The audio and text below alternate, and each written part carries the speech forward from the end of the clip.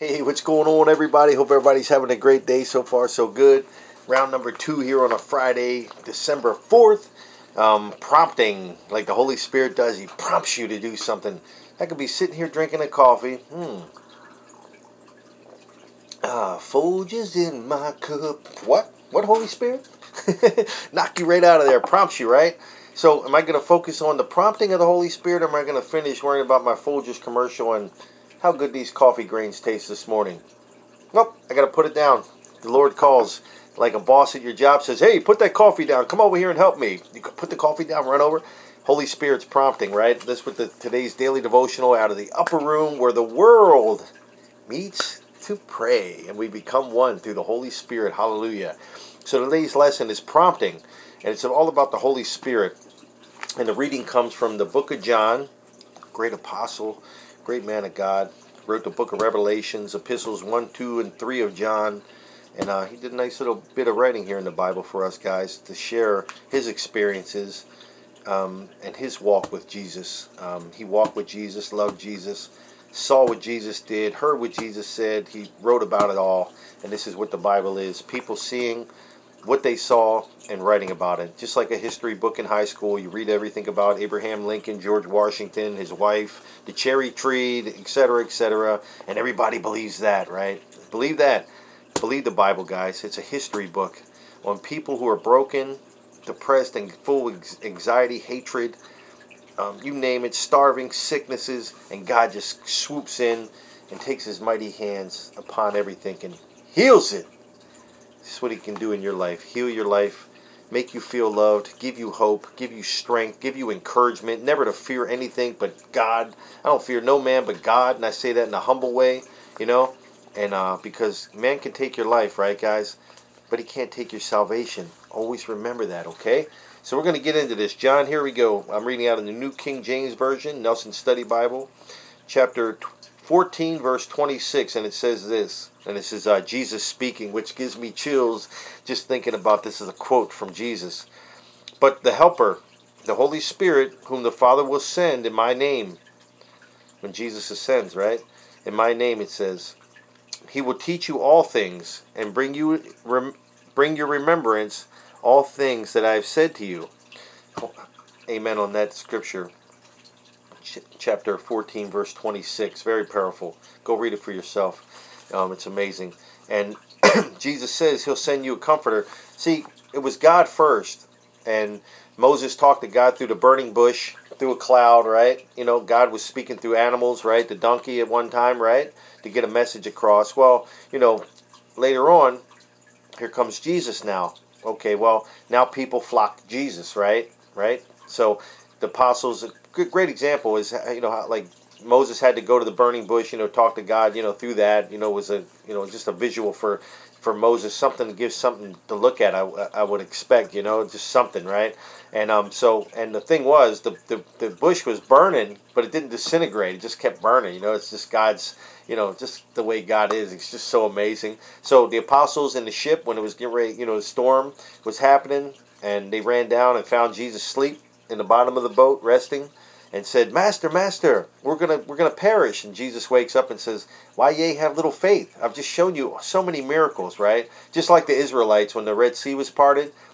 What did they do? Go right back to complaining and moaning and groaning about how bad life is, right? After God just freed them from slavery, took them through a Red Sea, showed them miracles, set the captives free. He just did everything for them, and he was still moaning and groaning, just like people do today. Because Satan will distract you. As soon as God gives you a miracle, Satan will distract you, and now you forgot about the miracle. It's right in your hand, and you're looking over at the distraction of somebody cussing, or someone gossiping, or some evil act of hatred, you know? No matter what color people are. Hatred, not racism, exists. Hatred exists, guys. Hatred. Racism covers a whole race of people. One individual's act of hate. Hate and love. It's no race, no color involved. It's just hate.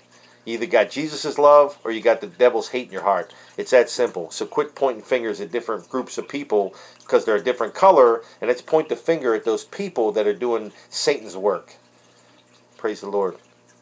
And we let the Holy Spirit lead us, and the apostles had to run to Jesus. Now we run to the Holy Spirit to get back on track of this lesson. So now we got the Holy Spirit to run to, okay, for help, okay? He'll guide us. He'll lead us. He'll pray for us. Just like Jesus did everything for everybody. God did before Jesus. Jesus came. Now Jesus ascended, went up to heaven. He sent us the Comforter, which is the Holy Spirit. And let's see if I have a study note on 26. And yes, I do. And it says here for 26, verse 26, it says, Jesus told the disciples these things while he was with them. But when the Holy Spirit came, he would remind the disciples of all things that Jesus said and would teach. This is how they were able to obtain and retain their wisdom of God and Jesus to write these books. People said, how do they write these books? And da-da-da-da-da. It's God's Holy Spirit reminding them of what they went through. Just like God reminds me, the Holy Spirit reminds me of what I've been through.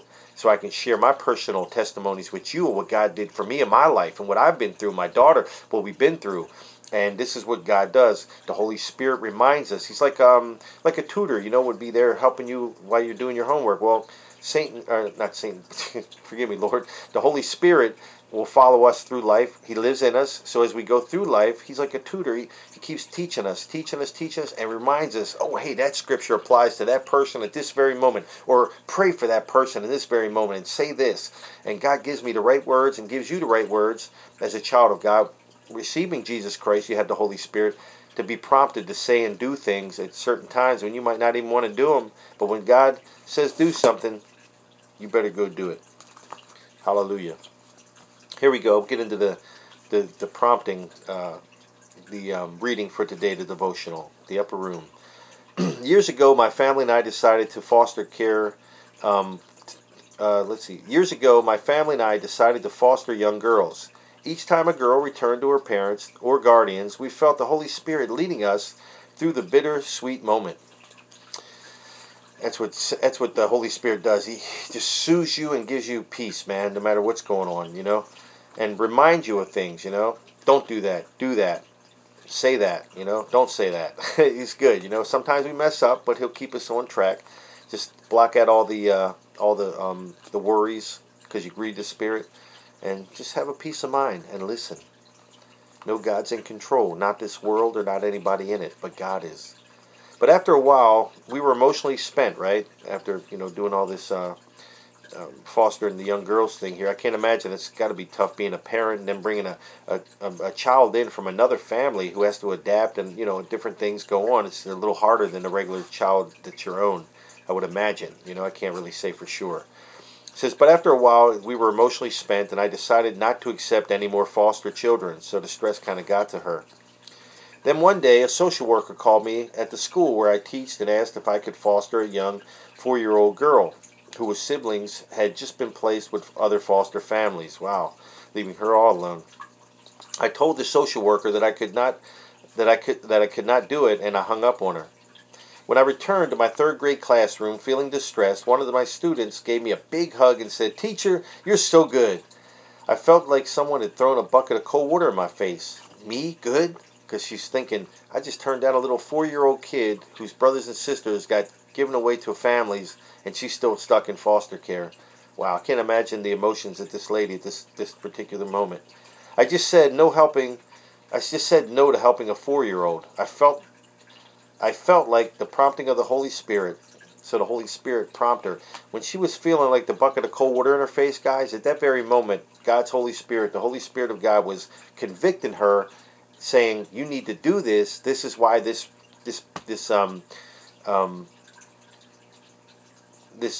situation was presented to you. It wasn't by accident these people called her. See, God always presents people, places, and things in our lives, And it's for us to be there, to be with somebody, to be there at a certain time, to pray, to see something, to teach, to learn. And what this lady was feeling right here, get back on point, is I felt like the prompting of the Holy Spirit. That's exactly what it was, conviction, right? So I called the social worker, she did, and I said I accept the child if they would work quickly to find her a permanent home. A permanent placement with a different family never happened, though.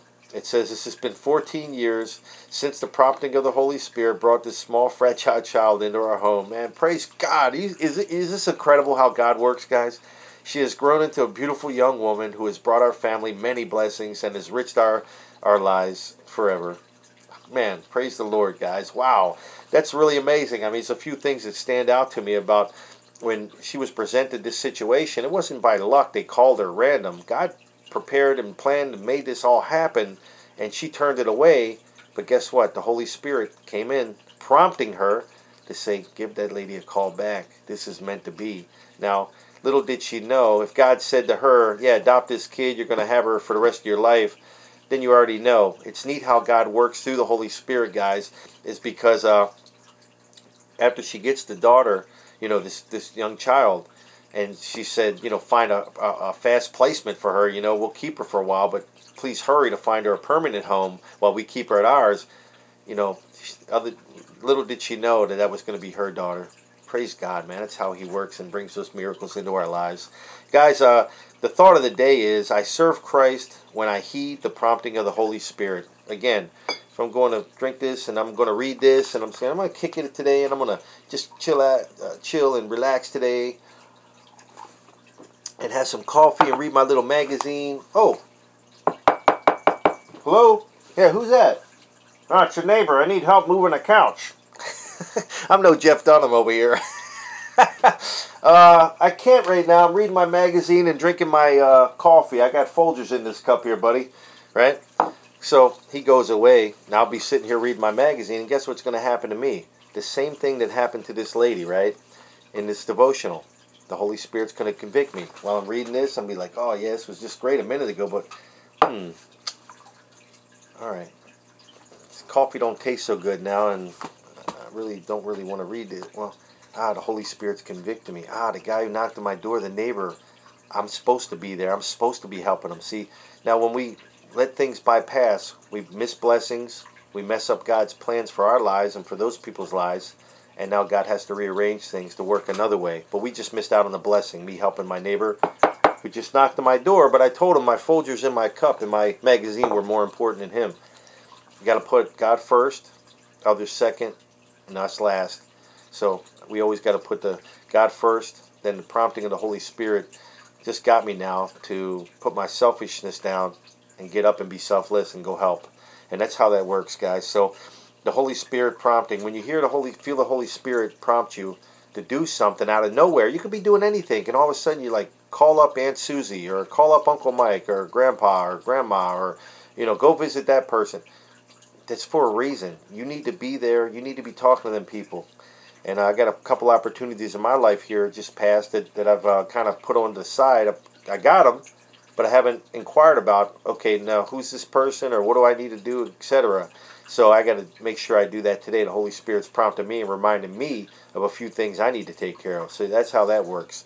But the prayer for the day is, dear Heavenly Father, we just come to you in Jesus' name. Gracious God, I know you don't care if my hat's on or off, but I just take it off out of respect, Father. But I know you love me. I'm just going to put it back on, and you just want us to be us and be me, and I'm going to be me. Gracious Father, God Almighty, help us to discern the prompting of the Holy Spirit and care for the most vulnerable among us. In Jesus' name we pray. Amen. We just have to look out, guys, for everybody around us that might be weaker than us, might be out there having trouble and stuff, different things. And we just need to be there for them. When we're weak, just like they are, the difference maker between them and us is we have God's Holy Spirit to give us His almighty strength and power, guys. It's that simple. Guys, I love you very much. Get out there. Let this Holy Spirit prompt you, whether you're in a line at Walmart, here, there, whatever. Forget about the worries and everything. Focus on God. Listen to the Holy Spirit, right? Block your ears to all the worries and listening to everything going on around you. Block it out spiritually. Focus on God and say, what do you need me to do right now, Father? And He's going to tell you, and you have to go do it, okay? It's just what we need to do, man. God's the boss. This is His company, the Kingdom of Heaven Incorporated, and we working for Him. He's the boss. He's the shot caller. And we have to do what He says. Not out of fear. It says fear God. People say, what do you got to be afraid of Him? No, you don't be afraid of God. Fear is simply respect. Respect. Respect. The world's missing it because they're missing God. And nobody respects nobody no more. Nobody loves nobody no more. Nobody cares about nobody no more. See, with God, I have a lot of personal issues myself. But with God, I can hand them off to Him because they're so heavy. Now it frees me up to do what I'm doing in front of you right now. Holy Spirit power. Woo, woo, woo. He gives me what I need to push through, to get through, to give you God's word. You see how me doing God's work today, He gave me what I needed to get in front of this camera today, which I didn't want to do every day. It's tough, guys. I can't explain to you. But I know people need to hear this, and they're relying on God's word through me. And I have to step up and get through my little pity parties and aches and pains and everything and put that aside like Jesus did for us. And I have to do it for you, and you have to do it for someone else. And this is what we are, extensions of Jesus, our hands, our feet, our mouths, everything, guys. We're here to do the kingdom of heaven's work way up there, down here.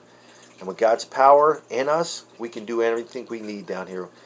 With man, nothing's possible. With God, all things are possible. I love you guys. Have a blessed day.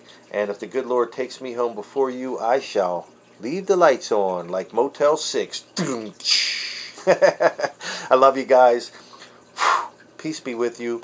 And may joy and peace follow you for the rest of your days and protection. In Jesus' mighty name I pray for all my Christian brothers and sisters to be filled with the Holy Spirit. Fill them up, Father, with this prayer right now. As they watch this, let them feel the Holy Spirit power, Father, through this video. And let them feel your presence. Hallelujah. Look at this. Chills, guys.